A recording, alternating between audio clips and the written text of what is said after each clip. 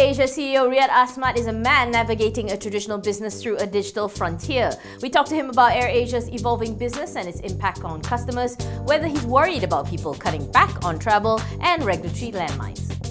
Recently, AirAsia announced their first quarter results, which actually came in slightly lower because if you compared it to last year, there was some extraordinary gains that it will not be repeated. Correct. But 90-cent dividend. So far, shareholders happy?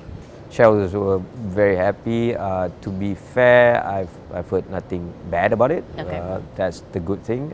It was a board decision to do so. It was also part and parcel of the promises made when I believe it was part and parcel of the sale of our aircraft, so on and so forth. But even excluding that gain though, core earnings actually still did come in slightly lower. First quarter does tend to be a bit uneven in terms of like earnings. And a lot of them also said because costs were going up. So let's talk about how you intend to sort of manage those costs. I think day to day we look at costs diligently. It is part and parcel of our model. But that being said, there are variables that are not within our control to a certain degree. Fuel being example. One day someone says something, it will be bullish. One day it becomes bearish. Yeah. But what we've done for this next few years is to start hedging. Percentage varies, obviously. You do not want to overhedge as well. Correct. But I think we're doing a good job. So I believe that with that in place, we should be looking at a very, very strong position also this year with regards to costs, especially contributed by fuel. Other than that, again, on a day-to-day, obviously we look at how efficient we work, part and parcel of putting digital into perspective. We utilize technology as much as we can, even to the point that I'm looking at fuel saving for the aircraft utilization as well. That plus the fuel hedging, will that at least ensure a firmer hand on the fuel costs, you think? I think it would.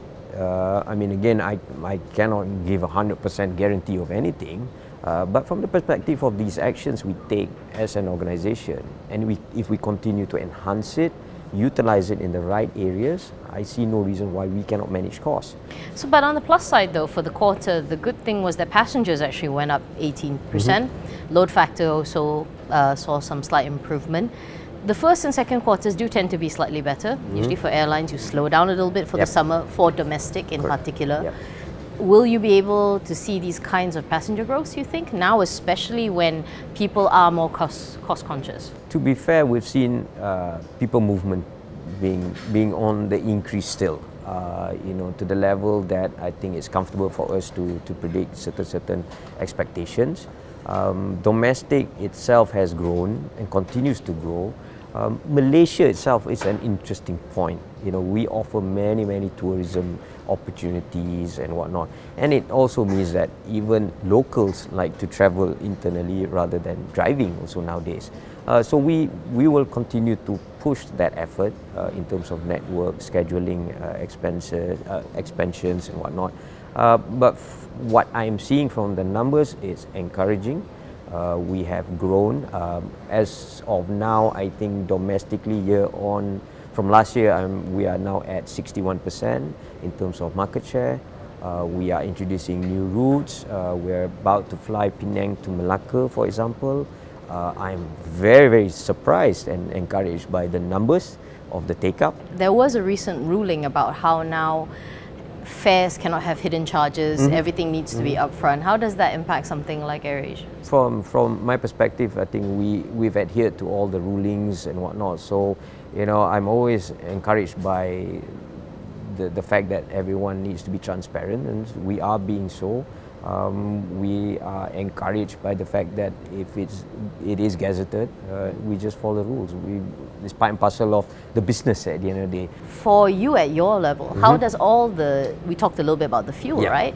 But digitization, all this move into big data, how has it affected you running an airline, which is traditionally a very traditional business? You have leases to pay, you have to deal with fuel and people. So how has that sort of bled down so far? The traditional bit of our business will never go away.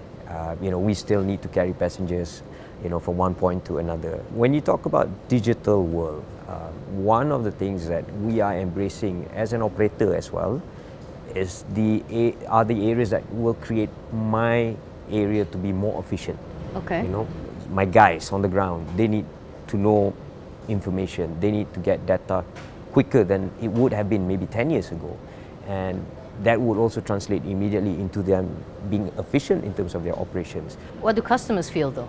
I want you to be able to buy a ticket as seamless as possible. Within a click or two, you're done. What we want to do even more now is also the fact that we're trying and working on the face recognition, where, you know, we recognize you through your biometrics. That means all I need to do now is to implement certain gateways at the airport, where you are recognized immediately without having to struggle to pull out your boarding pass or even your IC or your passport and get through and get into the plane.